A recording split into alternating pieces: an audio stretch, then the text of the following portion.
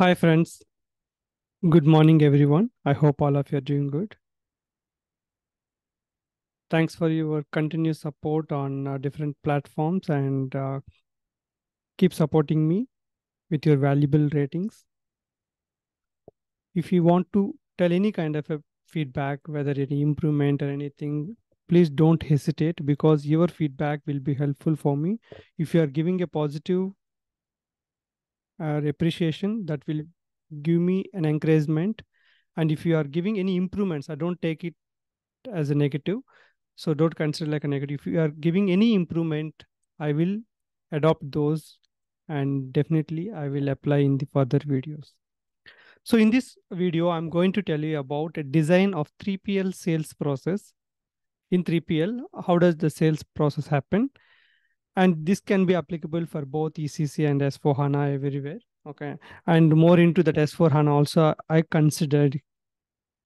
If you see that overall architecture here, the left hand side company means the company where the plant location everything is available. They are using SAP system, let's assume that. And 3PL warehouse, the 3PL warehouse is using any third party warehouse system and they are using their own system. Okay, so now company is using SAP MM only, SAP MM SDFI. They're not using warehouse management, but they have given their warehouse to a 3PL, means a third party system. They are using their own warehouse to do their put away, storage, handling the bin, stock, everything. They are using that one. Okay. So in this design, what kind of things happen? So previously you would have seen an inbound purchase order status, goods received. I explained in our one of the videos. If you have gone through, it is good, or else you can check on YouTube or even on Udemy iDoc course. We have available the 3PL in the inbound process. Now we are seeing that sales process. How does it happen? The basic prerequisites, we need to understand that one. The material master need to be interfaced. Otherwise, you are creating everyday new materials and the 3PL system will not have that material information. Okay, so that based on the initial design, what are the material master interface if you are sending that IDOC or API log, how you are sending that you can send the data. Or else if you are without material, if you are sending that one, and 3PL also should have in their system the database. So master data like vendors, materials, customers, if you are having interface, you try to keep it interface so that you will not have daily hurdles. Okay, or else if you are sending the manual information, there will be always issue. So master data is already synchronized, let's assume that. So the process wise, the customer, your customer has sent you, means the company's customer has sent a purchase order. Based on the purchase orders, the sales team has created a sales order where they input that customer reference details like purchase order number, material quantity, all the information. Sales order is created and the sales orders are converted to outbound delivery based on the plan. Okay. For example, the outbound deliveries are created immediately once the sales order is created, or else based on the business requirement, they convert all sales orders to outbound deliveries based on their plan, weekly plan or monthly plan or daily plan. Based on the plan, they convert the sales orders to outbound deliveries. Outbound deliveries will carry the material quantity, which customer and what is the date and estimated date of the delivery date when they are going to send. All the informations are stored in outbound delivery. So many companies they create outbound delivery once they plan for the sending. So based on the date, they can plan and execute it. So once outbound delivery is created and outbound delivery will have that delivery date and the quantity, material, customer, that information will be sent to 3PL. So mostly we use IDOC nowadays, but I mentioned that APIs also because I'm observing the latest S4 HANA projects. Mostly APIs are being preferred than idocs. Okay, even you can use RFC. So that's why I didn't use the technical terms and which is compatible and based on your third party system, based on the compatibility and based on your system, whether you're using ECC or S4 HANA and what kind of capabilities you have. And mostly you can encourage to use APIs and RFCs. Okay, so idocs also wherever it is required, you can utilize it. That's why I mentioned without going for the technical terms, one of the interfaces you can use to send the outbound delivery information to the 3PL system. Now the 3PL warehouse have got that information, the DO information. It has the material quantity and the delivery date, estimated delivery, whatever plans they're having the information, they received it. Based on the information, they generate the pick slip in their system. Okay, I didn't mention about the pick slip and all, because third party system, what kind of compatible, like what kind of functionalities they have. Based on that, they print the pick slip, and the pick slip will be given to the picker, and picker will do the picking. This is all no information to our SAP system. Okay, so picking is completed, and once the picking is completed and when they want to ship, the loading is initiated. So you can say like this process is a goods issue process in their system. Okay, so once the goods issue is initiated via API or RFC or IDOC, the DO, what is the delivery number, how much material, what is the quantity, all the information will be sent to SAP. So based on that information, auto PGI will be posted. Here we can have some like few challenges, that delivery was created for 100 quantity, and they have to do the PGI for 100 only. If based on the physical stock, if they want to send 90, then they need to send the delivery information. They have to send that quantity and all the technical challenges we need to handle. Either we are accepting any partial quantity or not. If we don't accept, third party 3PL warehouse cannot issue less than delivery quantity.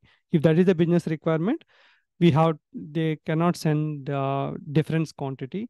If there is agreement that you can send the difference quantity, but send that information so that we will change the delivery quantity first, 100 to 90, then do PGI. So in this, if you are any customization or anything, those things we need to handle here. So change the delivery and then PGI. If they don't accept, the client requirement is we don't allow any partial quantities. If there is a shortage, physical loss or anything, the warehouse have to inform me well in advance so that we will plan accordingly. Or else the quantity, how much is available, and both the systems inventory also, there will be interface to verify how much inventory at the 3PL, how much inventory at the SAP system. Okay, so those kind of challenges you need to handle. So during design, this is a total architecture of the process. But when you really work on the processes, definitely you will feel challenges. Just now I mentioned like that. They have a 98 quantity. Can they do issue for 98 or not? That's a business call. If business says that one, yes, based on their actual quantity, we are okay. Then when you're sending for goods issue, and in that API, you need to write the logic that first you change the quantity to 98, whatever quantity they are sending, their quantity is the final quantity. They cannot send more than that. There will be those validations also. For example, 100 quantity, they can send 98, change to 98, then do PGI, and then auto billing document. Case one. They want to send 100 out of 100, no issues. They want to send 102, there should be a validation that they cannot send more than delivery quantity. Okay. If they really want to send that, SAP team has to amend that outbound delivery to 102. Okay, or they create a new delivery for the remaining two quantity. So those kind of discussions you need to do as a function consultant. Technical team can only work whether you allow, don't allow. Allow, you can go and do one step of change delivery and then PCI. If you don't allow, then they will put a validation not to send the data via interface. Okay, here there will be interface will be there. So these are the area like how you need to understand what kind of challenges can happen in the real time. So billing document is created, and once the billing document is created, if they want to send that billing information via API or IDOC, you can send that information to customer. But the invoice copy needs to be sent via email, mostly via email to the third party system, because the invoice copy and the packing slip, okay, if you want to print a packing slip also, so those documents need to be sent to the third party system so that they can do it. Based on your agreement, that one, the packing slip, they only can print from their system, then no need to send from SAP. So during design, you need to see that compatibility and functionalities in 3PL system. They have a system where they can print that goods issue packing slip. Then SAP doesn't have to print or else send the email to 3PL system. They only can send on their own. So the packing slip can be printed at the 3PL system, and invoice copy can be printed from SAP. So who has to print and all those information during initial design, we need to discuss and finalize it. So the physical goods will be sent to the customer, and IDOC, the EDI information we are going to send to EDI or API, how we are going to send, it will be sent to customer, and physical copies will be given. Okay. So let me just show something. So here invoice copy is there, and so they can print the packing slip. So packing slip can be printed from, you can assume that packing slip can be printed from 3PL system. Okay. So invoice, auto PCI, and billing document details are sending. Here DO material quantity will be sent. I can write like a PGI. PGI in third-party system will send the DO material quantity. So loading will happen and the data will be sent to the system. And yeah, that's the about this sales process. How does it happens in 3PL? So you need to understand what documents we are going to send and what kind of information we have to carry out between the both the systems. Who is the source system and who is the destination system? Do they really need any kind of status? For example, we send outbound delivery to 3PL, and 3PL, the data has shared to successfully to 3PL, they can send one kind of a status. Okay, you can use APARAC in the IDOC related, or else we can use that API call just to inform that one, the DO is success like that. So where do you want to track it? So those also we need to consider. Okay. So auto PGI is completed, and after PGI is completed, billing document, invoice document is successfully shared to them via email. That's the information. It's a confirmation to the system. Okay.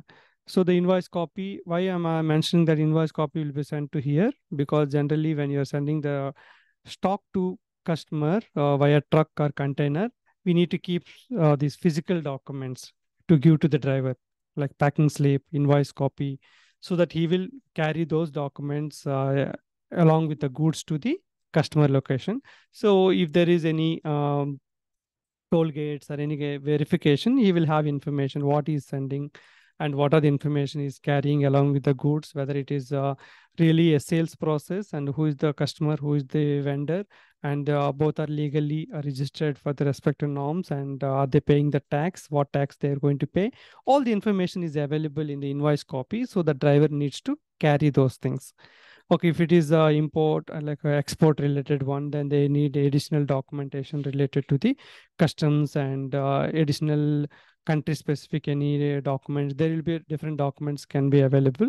And during the design, we need to check with the business. Those documents can be printed from any third party, or do we need to print from SAP or via PGI? During PGI, we need to print, or during the billing document PF03. From there, you need additional one or two pages based on the export customer, then we need to send these details.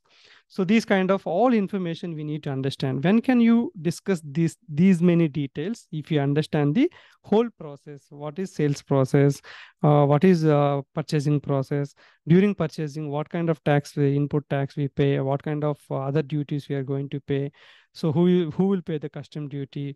Okay, we will pay, and vendor can we will charge to vendor, or how will be the payment process? Is it a monthly, or if it is a purchasing? In case of sales, what kind of duties we are going to pay? So output tax. Okay, is there any? We have a refundable, non-refundable. So first of all, we need to understand the business process so that definitely we can do better. I hope in this video you have understood about how does sales process happen in the 3PL. Earlier, we have seen 3PL purchasing, like goods receipt process and all. Now we have seen sales process. If you have any inputs and you worked on different kind of a business scenario for the same sales process, you can always provide your comments under the video. Keep learning, keep supporting each other, rate our courses, and follow our videos on different platforms. Thanks for watching. Have a good day.